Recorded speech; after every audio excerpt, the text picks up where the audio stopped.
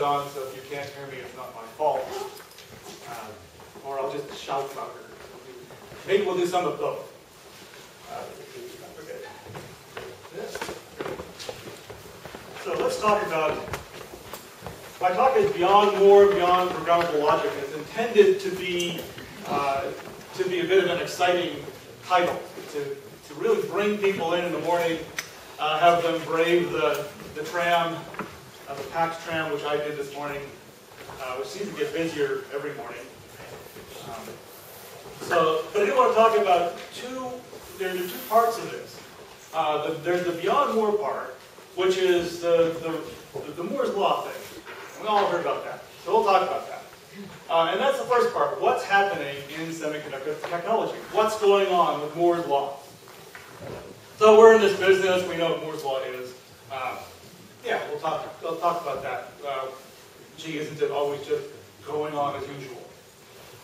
We'll talk about more than Moore. Can we do better than what Moore's Law is giving us? And there's this thing that I call less than Moore. That, Moore's Law just isn't as wonderful as it used to be. And we'll talk a little bit about how that affects us. What are we really getting and what are we not getting?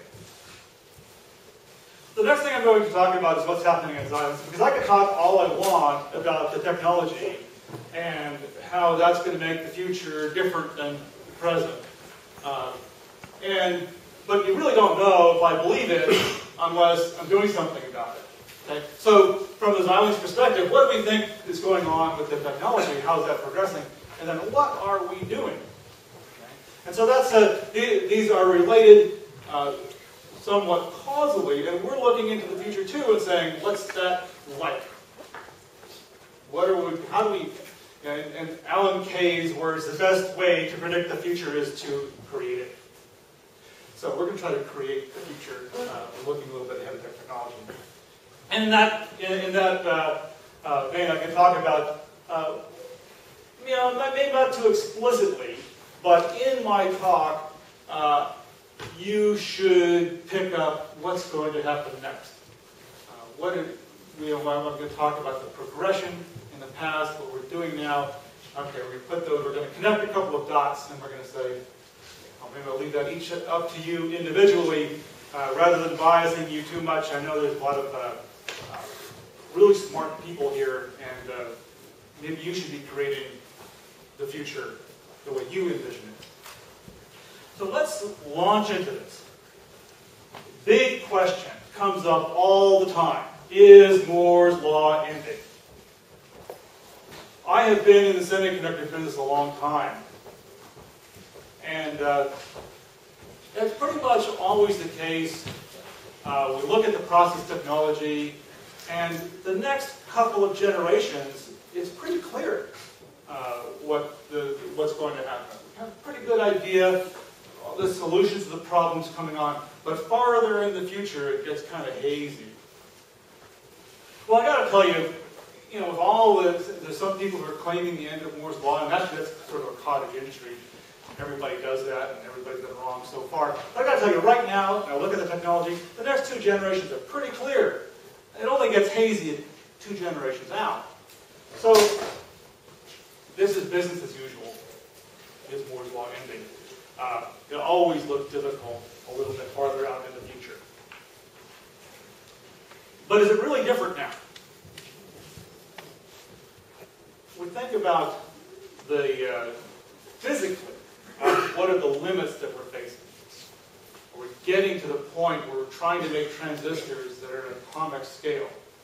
Something's got to give there. It can't just go on forever. And it's well known that exponentials cannot go on forever. This is an example. This is not Moore's Law. That's not what this graph is. What is this graph? This is the number of miles of railroad track in the United States between 1820 and 1890. This exponential did not continue. And we know that because if it had continued, there would be no place in the United States to be more than 5 paces from a railroad track. That may be true in Oslo, but it's not true in the United States. So, exponentials end eventually. So we take that and we think, okay, well, is it now? How would we know? How can we predict if this is really ending? What would be the signs? How can we predict that? Let's just look at some things. First of all, Moore's law says the number of transistors doubles every couple of years. It does say nothing about how much power they consume. It doesn't say about how fast they run. It doesn't say how much they cost. It just says you get twice as many of them. Okay? Well, let's start looking at these things. What about how much power are we consuming? Well, this is, nothing new here. We're all very familiar with this. Power increases, power density increases. Yes, we've got a problem. And this is not a brand new problem. This is a problem that's been facing the industry for some time. Great. So what do we do about this as an industry? Let's not talk about FPGAs yet. I'm not talking too much about semiconductor a little bit, but generally what happens? Multi-core. Yeah. What happens? Look, it consumes too much power to run these 5, 6 gigahertz processors. Let's just make 3 gigahertz processors, or 2.5, and just make twice as many of them. Or 4 times or 6 times. Let's just make a lot of them. And we'll go multi-core. And from an FPGA vendor's point of view, this was great for me, right? Because I said, that's what I've been doing all along. Look at all these little bitty cores. We have all hundreds of thousands of cores, and we're way ahead of this. So, those of us in the programmable logic industry, we were very pleased with ourselves. That we are ahead of this, and we know something that those guys are just starting to learn. And then when they start to program these things, they'll come around. Okay, but it did work. You get processors with more cores in them, and you get more cycles per second. You don't just get them all on the same machine. But that worked. Second problem. Now, this blue line is Moore's law line. So yes, we have an exponential growth in the number of transistors, and that's wonderful. We like that. So I can compute a lot inside this package. But the problem I have is I can't get the data in or out. And a few of us have kind of run into this problem. And so we look at how the data is being moved. What do we have to move the data? And we look at the bottom line, this is the number of pins on the package. And that's growing, but that's growing pretty slow. And we have the number of bumps inside the package. This is how the die actually connects to the package substrate. And that's growing, but also growing better. But still not growing at that same rate. And so we look at this is a problem. Because sooner or later, we're going to have so much compute inside this chip, we're not going to be able to feed it. We don't have enough pins to feed it. Well, that's actually the wrong question. That's not the number of pins. That's not the problem. The problem is bandwidth. It's the bits per second. Okay, let's solve that problem. And as an industry, we address that problem. How do we do that? Faster data rate. We're going to have high-speed transceivers, and we're going to really pump the data in and out. We don't actually need all those pins. And everything worked out fine. We solved this problem. And we can go on. No, we can't go on. Why can't we go on? What did I just say? How did we solve the compute problem? We keep the frequency fixed, and we go to more execution units. How do we solve the I/O problem? We keep the number of units fixed, and we increase the clock rate. This can't go on. We have these two problems, and they're opposed. What do we do about that? Talk about that a little bit later. Next problem. This is all wonderful. We have these great chips. Now we have this Moore's law line going very rapidly still, and we have this problem with people. How do we design these things? How much logic can an individual create in order to build these devices? And so this has been going on for quite some time, and our ability to design is growing more slowly, much more slowly, than our ability to manufacture. So what happens? what happens is we have the ability to produce very large chips. We don't have the ability to fill them up with logic. Do they get built or don't they? What do we do with all those extra transistors? Well, here's another time when the FPGA guy said, this is a great thing. I know what to do with those transistors. I'm going to make programmable logic instead of ordinary logic, and we'll waste a few of them to make it easier to program. So that's what we do. Well, that works, but this exponential keeps going. And it gets still more difficult. And so it's an industry, and it continues. This is, some of this data a little old, but still, in 2011, the ITRS roadmap, their italics say this is the issue. So, as an industry, what have we done about this? As an industry, what have we done? No, it's too much to do for one person. Let's enable a lot of people to work on a design at once. Oh, it's too much work to fill this chip with brand new logic. Well, we'll integrate blocks of logic, IP from other places. We'll improve the level of design. Can we make it easier to design, abstract it a little bit farther, and get more leverage out of that? That's working too. And the final one is SoC platforms. When the designs are this big, it's not the same as when I got into the FPGA business. When I got into the FPGA business, all we could put into one chip was a few thousand gates. It wasn't a whole thing. It was a part of a thing. And now these chips are so big, what we design fits in there and rattles around, and there's a lot of other stuff that has to go in there to build the whole system. And we're talking about this a little bit later too. Not just about logic. You've got to do the whole problem, because the whole problem fits in the chip. Now, it's important in semiconductor technology, we have the technology roadmap for semiconductors. This is a slide that comes from IMEC and saying, what does that future really look like? How are we going to do this? How are we going to build those transistors? What do they look like? And so there's a progression. What we're seeing now is looking at just at the transistors here. What do we build? So we have a couple of generations of high-K metal gate transistors, and then probably a few generations of FinFETs. And those are, as you look in the future, these are great because you look at, oh, I got photomicrographs. I feel much more comfortable looking in the future with photomicrographs. But then a little bit farther out, around 7 nanometers, we see this little cartoon here. It's not really a photomicrograph, it's something like that. I think if we wrap the gate completely, we'll get a better transistor in there, right? But obviously, nobody has photographed one, nobody has built one, so it's not quite there yet. And then you go a little bit farther out, and somebody's doing, well, I think if we do use graphene, and my waveform simulation seems to show that's probably a good thing. Yeah, so it gets a little hazy out there, a few generations out. Same problem we've been experiencing all along in the semiconductor industry. And of course, this scary yellow bar says novel materials.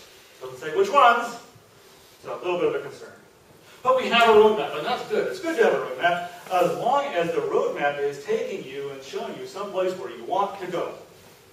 Right? If the roadmap says you get to terra incognita, if you get someplace that you just don't want to be anyway, that would be bad. That would be bad. Where does our roadmap take us? If I build chips, if we use these technologies, what do we really get? Remembering the constraints on Moore's Law, remembering what it doesn't tell us. One of the things that happens here is, with these new technologies, variability. Can we control this technology enough to predict what's coming out the other end? And so there's a debate here. FinFETs are relatively new. So far there's only one company making them. And there's a concern that they vary a lot. They may not all be the same size. What happens to my system? Can I even predict the performance of that? And so there's a lot of concern. Can I predict the performance? But longer term, can I predict the reliability, the lifetime? Do these thin fins burn out quickly? So there's just these questions about these new technologies. And I should say, as throw in a dose of experience, this is not unique to FinFETs. So concerns about the quality of the technology have been around with every new materials introduction and every new technology. Just seems like a greater concern now than it did before. But this is the one that's got to be more of a concern. So this is cost. And it's important to remember Moore's law is not a technology law. Moore's law is an economic law. What Moore's law says is every 2 years, we make enough money on our semiconductors to pay for the equipment to make them twice as good. So it's about money.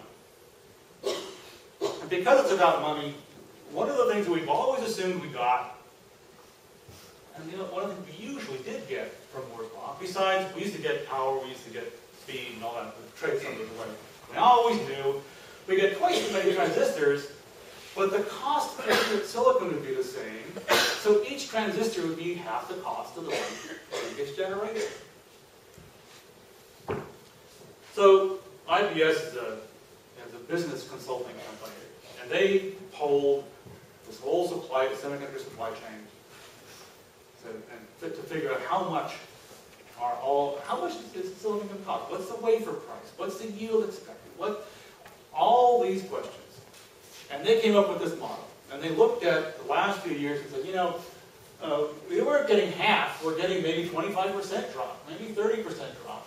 But the really scary part was here. 28 nanometer seemed to be at the bottom. And 20 nanometer, not only do we not get any cost savings in our transistors, each transistor is going to cost a little bit more. That's got to be scary. If transistors don't get cheaper, then Moore's law says we get twice as many of them. We just got to pay twice as much to get them. That's not the Moore's law we expected. Just like it was not the Moore's law we expected that no longer gave us power savings or no longer doubled our performance. It's still a Moore's law. You're still getting twice as many transistors. They're just more expensive. What that says, as engineers, we've got to do a little bit more work. I mean, the easy days of sitting back and using the new process technology and looking like a genius just because we did the same thing we did 2 years ago, those days are over. We're going to have to work to get the glory for building systems twice as big and twice as capable and twice as fast.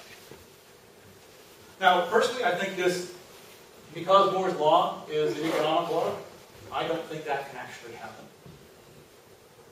But what can happen is worse. If the actual cost of the transistor doesn't come down, it will delay the process technology. And so instead of getting it every 2 years, it might be 3 or 4. It might take 3 or 4 years for TSMC to recoup the investment at 20 nanometer or 14 nanometer. And that will slow down our entire industry. Okay, so this is bringing me into a summary of the first part, Moore's law today. What is it? We get more transistors. Moore's law is still intact. By the letter of the law, everything is fine. We must trade performance for power savings. We know that. We've been doing that. We're doing it at the process side. We've been doing it in circuits. We've been doing that architecturally. We've observed a slow growth of I/O, making bandwidth really critical. Critical and power intense as we've ramped up the frequency on the I/O. So that's where find something. We're seeing a slowing of the actual realized cost reduction for each new node. So part of it is lithography limitations that I didn't mention before, but it's, we're still using 193 nanometer light to make 20 nanometer transistors. So the physicists look at that and they shake their head, you can't do that. And the engineers look at it, well, I get as close as I want. We can make crummy images and still get pretty fair transistors. So we're doing that. And then FinFETs will quantize the size. All this drives up the cost of lithography, makes the process more complex. Just greater cost, more expensive for us, harder to drive down the price. Process complexity and limited suppliers. I hinted at it a bit ago. Moore's law being an economic law uses economic incentives to push it along. If there is competition among suppliers, there is economic incentive for them to push this rapidly. In the last decade, there's been a considerable reduction in the number of suppliers of leading-edge process technologies. And so the game is Intel and TSMC and then roulette wheel after that. We don't know. So there are limited suppliers that can supply the new technology. So their economic incentive is pushed a little bit more toward supporting pricing. But we still get more transistors. And so how do we use those transistors to build the right things? If really the game is we get more transistors and they're cheaper and they're faster and they're lower power, then the game is do more of the same. Because it's going to be a whole lot better and you don't have to think too hard. But if you actually have to pay for all that, it becomes more important to do the right thing. What's the right thing? What is Xilinx doing for the right thing?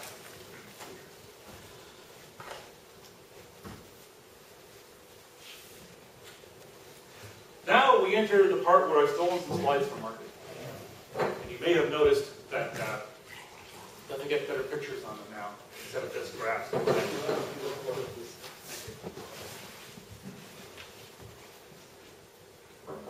So despite all the concern about do we get faster, do we get lower power, do we get lower cost with new technology node, we're committed to it because we get more transistors. And we can do great things with these additional transistors. We're also not content to allow Moore's law to be the only technology driver we have.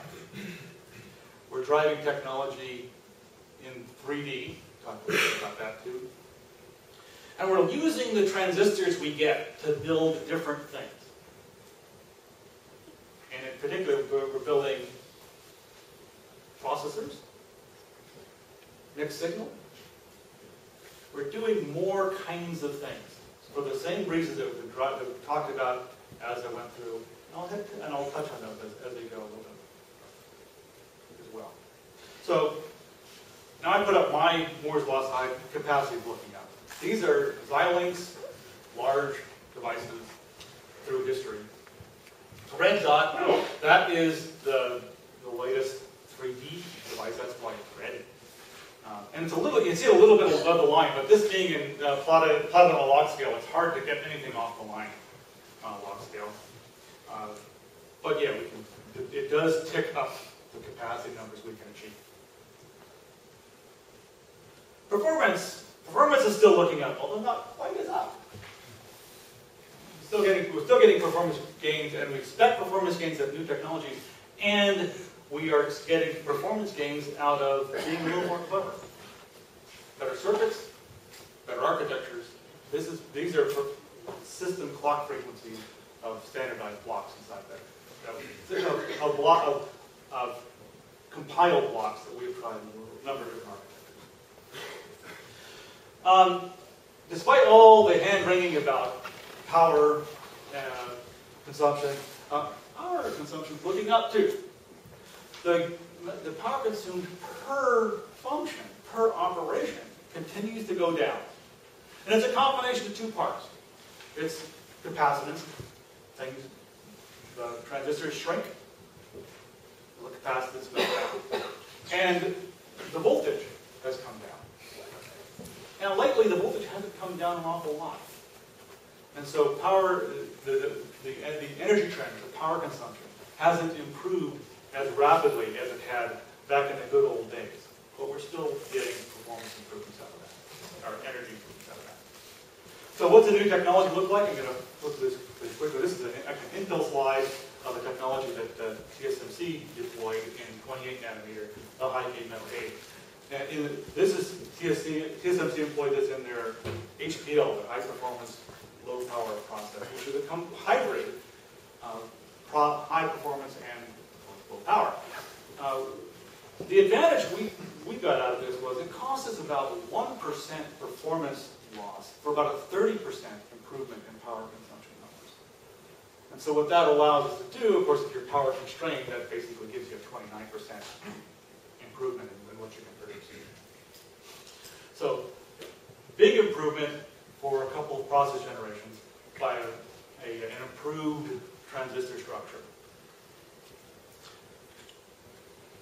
What we're able to deploy on this, and this is again, all the really pretty slides with the bubbles on them. These are for marketing, and I'm not going to go through the whole slide. If you really want to read it, you can go right ahead. But I want to point out a few things, and one of them is one that the slide's intended to point out, and that is the big yellow bubble at the top. And this is the chest beating number that says, look at this.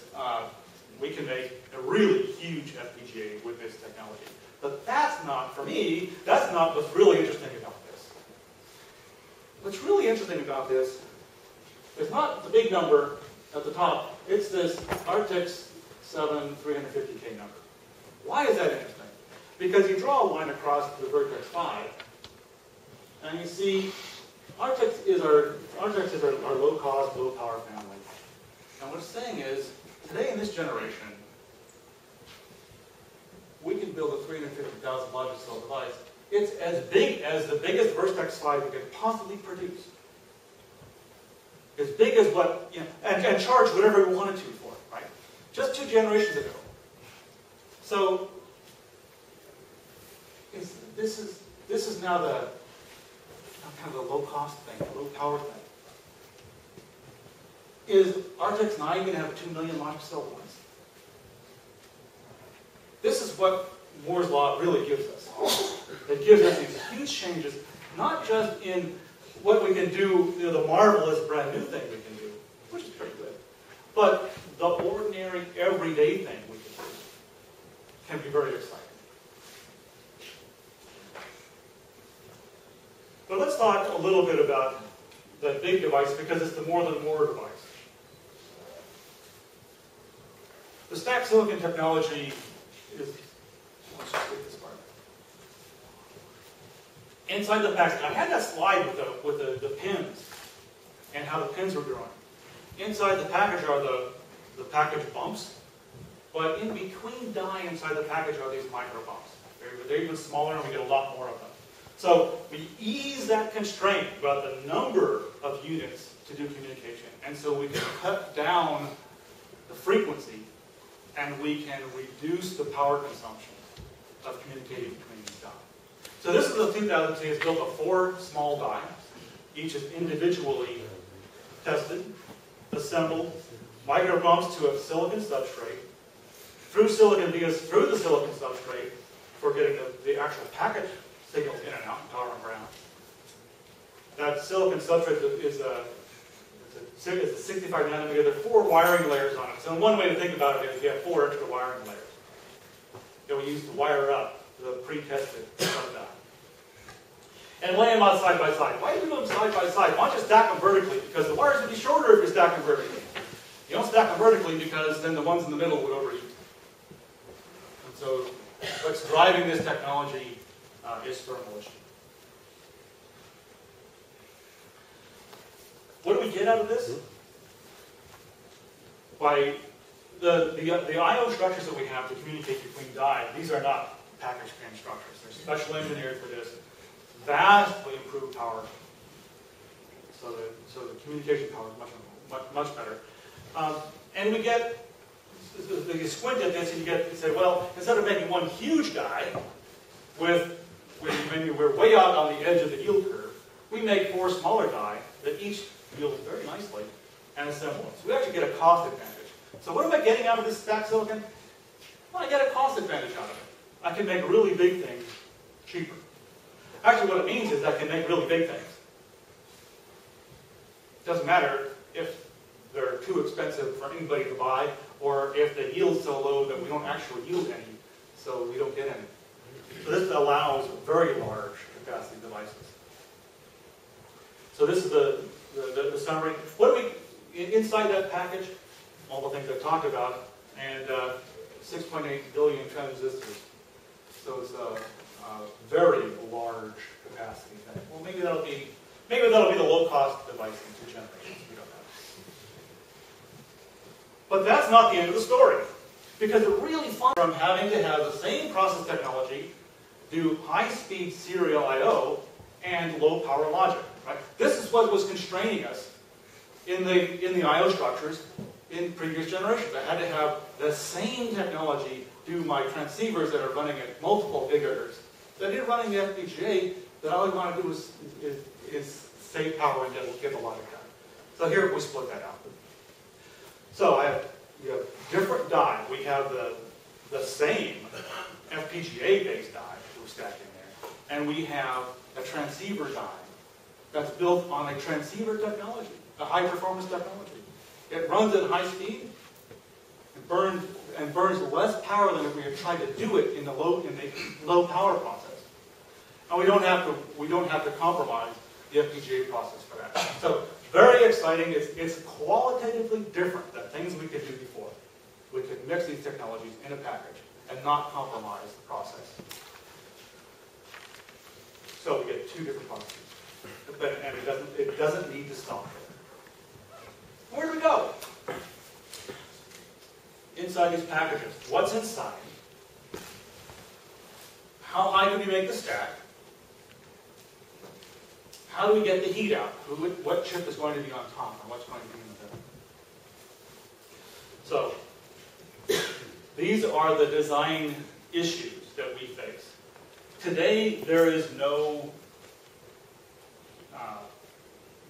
EDA environment to do this reliably, except for the one we've put together. So the question is, what if I want to, if a customer comes to us and says, we want to build our own stack, because we have, we like the idea, we like these FPGA pieces, and we like these transceivers, and we want to put in our own special nanomechanical gadget. And the answer today is no. No, just as certainly as can I go to TSMC and say, I like your technology, but I have this Faro thing I want to put in the middle of it. Right? You can't do it because it messes up the process, and as an industry, we're not sure how to do that. So today, user defines this technology is being used by semiconductor vendors such as Xilinx to produce a thing that looks like a semiconductor, rather than as by system vendors to assemble something out of a library of component parts that they might buy of known goods out on the internet. So that may change, but today that's not there. The supply chain isn't there.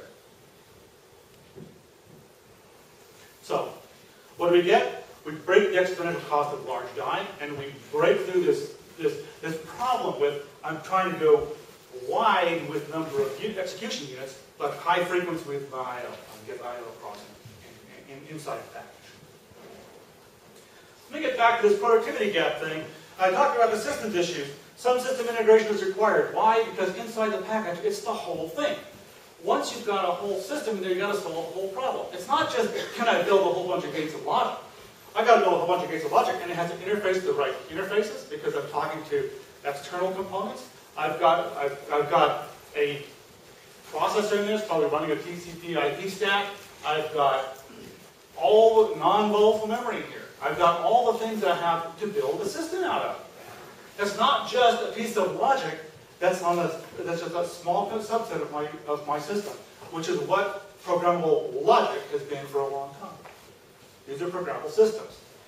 Certainly have seen over the years the increase in the number of FPGAs with microprocessors in them. Whether they're hardened microprocessors or soft processors built out of fabric. Basically, this is showing that trend. What are these systems? It's not just logic. It's logic and computer processing. It's sequencing. Okay. So, what's an answer? Well, instead of thinking of ourselves as just being programmable logic, let's think about programmable systems and put them together.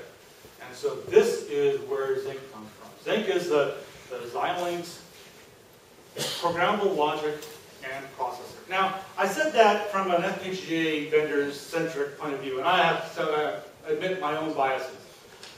So I think of it as programmable logic, and then we put a processor on it, and that's how our first attempts were done. It was a PowerPC, but that's not as important as the fact that it was the FPGA-centric vision of how you do this. What is a processor? It's a block you drop inside, and you connect all the pins into programmable logic and build whatever you want. That's what we did. I explained the Zynq as part of the other way around. What if I took a microprocessor? What if I took a dual-core ARM line, and I put that on my chip, and I wanted to put some programmable logic with it? Yeah, I would have the ARM, and I'd have its entire subsystem with all the peripherals, and I'd have all the memories it needs, and it can run like a computer. I can boot up an operating system, just run it there. Oh yeah, and if I address certain places, I would get to programmable logic and can offload instructions and other interesting computations. Yes, you could explain it that way. But it's actually a little more interesting than that. Because it's the ARM processor, yeah, and there's programmable logic, yeah, and there's all the peripherals, yeah. And there are all the busing and interfacing as one would expect from an SoC. So more like a programmable system on chip. Why? Because the technology is able to implement complete systems. And so if you're trying to solve a complete problem, rather than have an ARM chip here, and an FPGA here, and an analog digital converter, and another external memory, yeah, we can include these all in one guy. The other part of this was whenever I talked about this, people were very concerned that Xilinx would want to own the entire tool chain, not only for programmable logic, but also for embedded processing. And the result was no.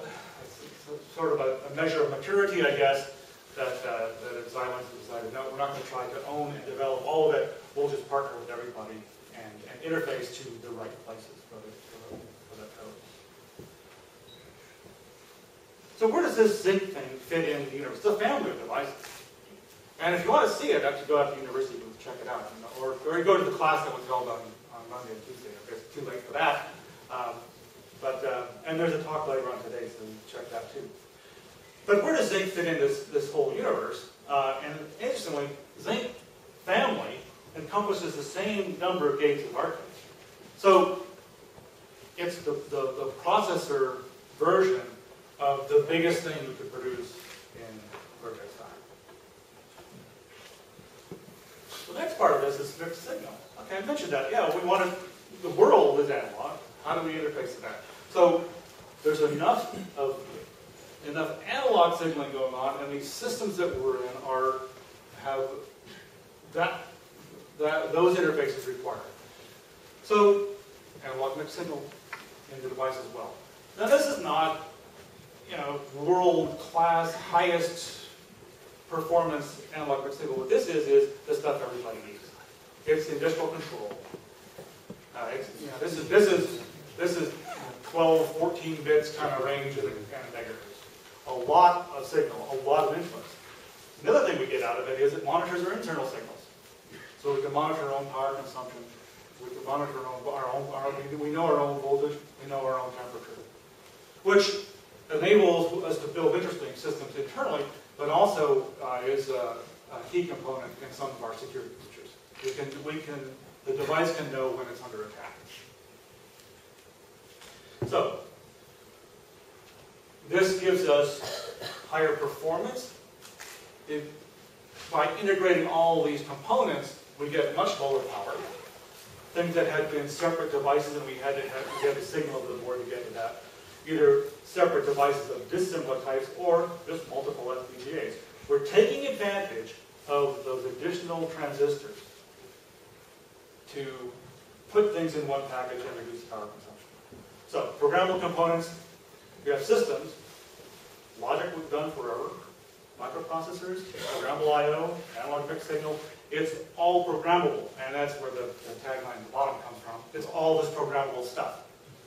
We're doing it all now. So, the tools to do that. Earlier I mentioned IP as Reeves IP is an important part of this. The new 7 series architecture is the same architecture across the Artix, Kintex, and Vertex family. So it's the IP ports. If you're doing standardized IP, you have to meet standardized interfaces. How many times have I seen standardized IP, but it's a proprietary interface? So it's as much work to interface to the interface as it would be to build it itself. So that's got to be standardized as well. Vivado, which if the Xilinx marketing department has anything to say about it, there'll be a lot about. One of the biggest improvements there is the straight runtime. It's not going to get down from hours to minutes, but it will get down to most of a day to a couple of hours for the kinds of things we do. Interfacing, I'll leave that all up to you to explore.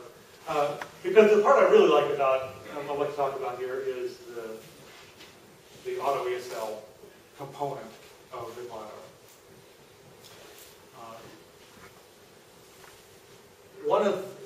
One of the problems with HDL is it requires too much specification. It requires expressing the register transfer on clock input. And what we get when I look at the C translation from auto ESL, yes, we get a syntax that's more comfortable to a lot of people, but we get a semantics that eliminates some of the constraints.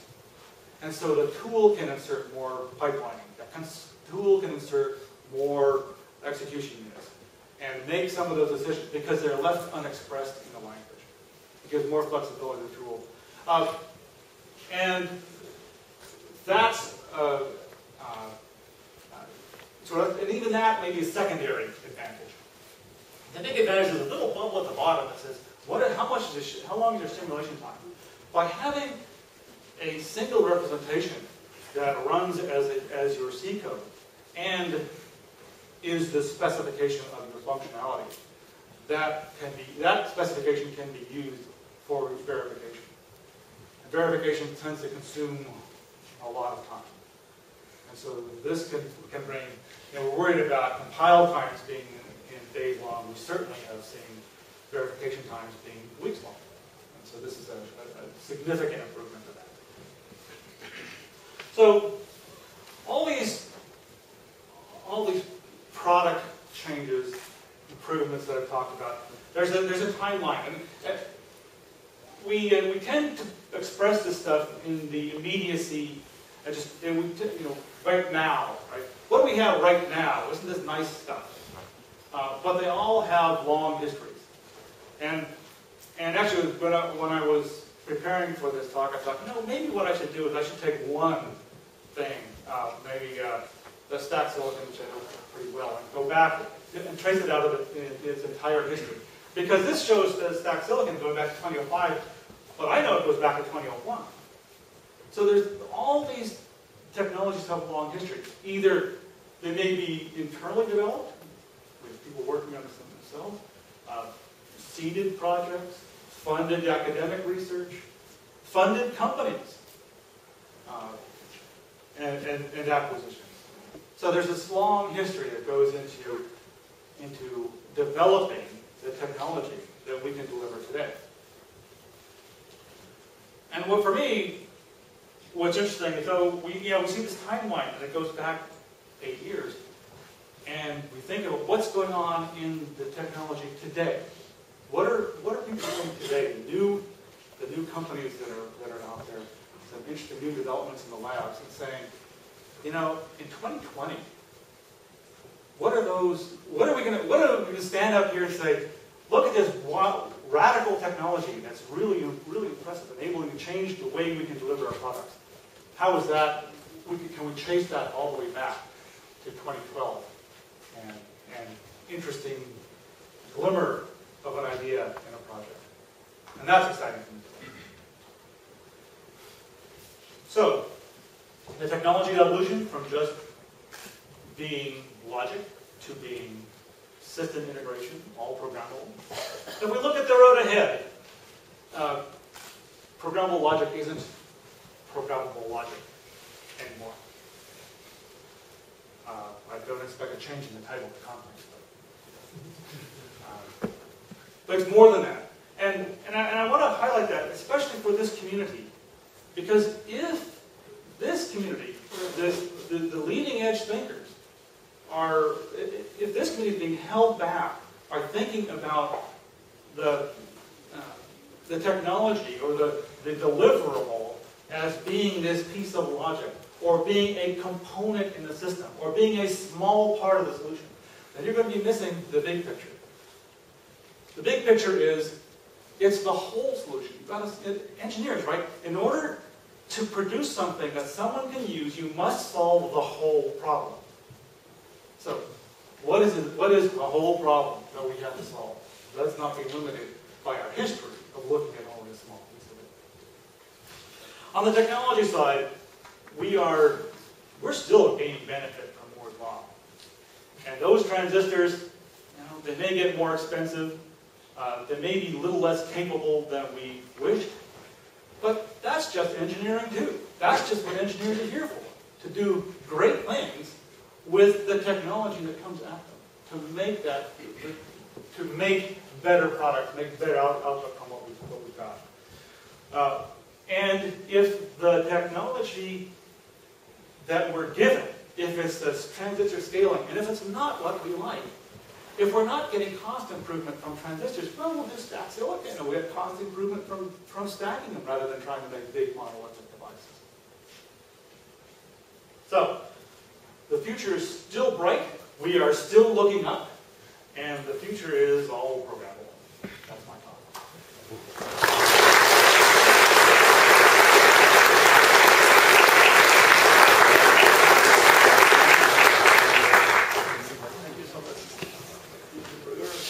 Time for questions, so please. Bring around microphones. Okay, any questions? Steve?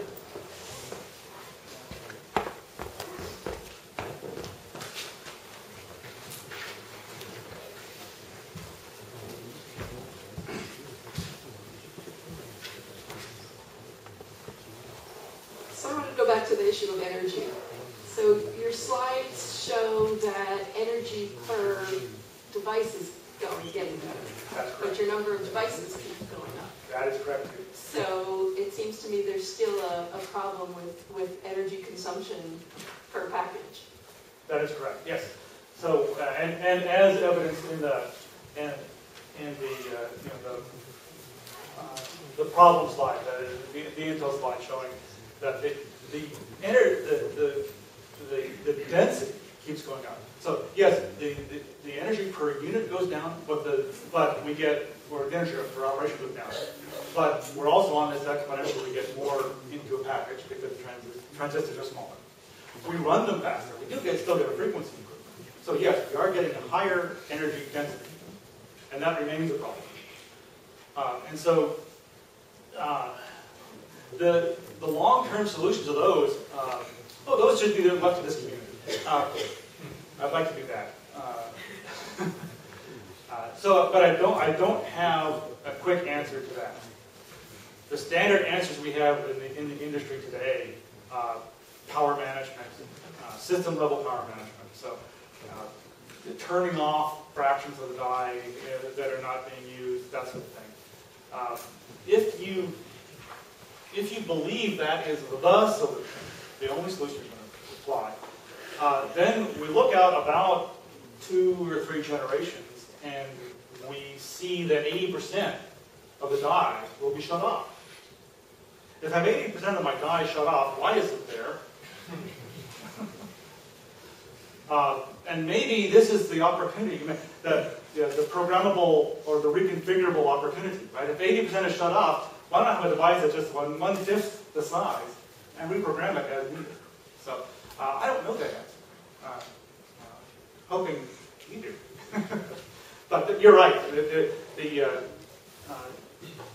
energy story is still the limiting factor in how much computation we can get done across the industry.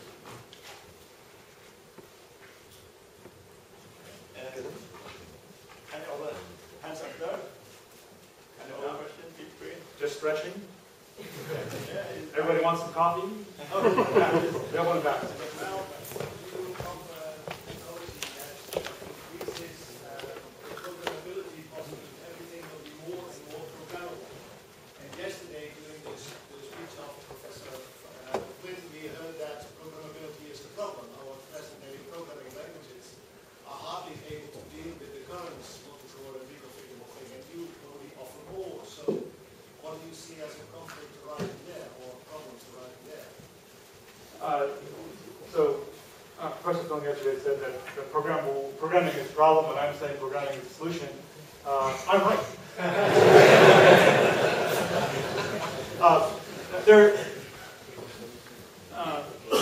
Programming is, well, there are 2 aspects of it, and he hit on an important problem, which is expressing the behavior that one wants.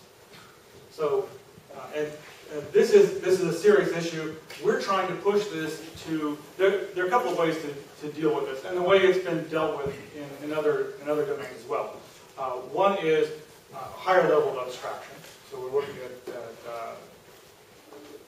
for all of the complaints about C and how that doesn't solve the problem, and you still have to think about your target when you write C code, or you're not going to get it out properly, you're not going to be written properly. That is still part of that solution, because it leaves part of the problem unspecified, so you don't have to get it right. But today, when I write HTML, I have to get all my pipelining right, because I got specified. But if I'm writing in C, I don't have to do that, because I have a tool that does that. I trust the tool. Okay. So that's one part of the problem. So yes, that's true. But the programming is, to continue with the negative. Programming is a negative another way, is there's overhead for that. And we admitted from the start, we have all these extra transistors. Let's spend them to do programmable logic instead of fixed logic. And so there's overhead for that. What does that now do? Well, those transistors leak. So I've got a power overhead. They take space. I've got a cost overhead. It spreads things around. I have a performance overhead. So it's bad. That's just better than the alternative, which is I built something without any programmability in it, and now I had to get it right the first time.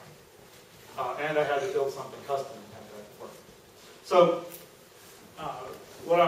what the advantage of programmability is, it can be upgraded. You can have version 2.0 of your hardware. Okay. Same advantage we've had forever. We can amortize the cost of the design. It's pretty expensive to do 28 nanometer, 20 nanometer silicon. We know because we're doing it, and it's expensive. So to allow a large community to use leading edge technology requires that technology be customized. So yes, there are negatives to programming, but the positives are greater than the negatives. So I'm right. Yeah. Whoever speaks last is right. Steve, so you're saying, I like this, the stack silicon thing is pretty cool, but do you think that at some point we have to go 3D? Because you're only spreading out over a surface, and then at some point that gets too big. Do we have to go 3D eventually? Deep in my heart, yes. But I don't know how we're going to solve those intermediate problems. How do you get the heat out of the middle? Miriam's pointing out, okay, well, we got this heat density problem, and that slide was just, watts per square centimeter, watts per cubic centimeter. It's going to be that's a whole new dimension, right? So yes, and so there's some marvelous new technology that wasn't on the roadmap slide that says, how do we get the heat out of the middle? And I don't know how we get the heat out of the middle. I get copper plugs that go in the middle to dissipate the heat out. Something has to happen, because otherwise we just can't do it. And until that thing happens, we won't be able to do it. These technologies, one of the questions that I sometimes hear about, this stacking stuff, this isn't new. Gee, when I was in graduate school, we were talking about stacking stuff, and we had these companies. How can you claim this is new? And the truth is that the idea isn't new, but the way it's being done, the materials, the through silicon via etching, the micro pumps, these are new. And why is that important? Because when I was in graduate school and people were doing this, they yielded approximately 0 of them.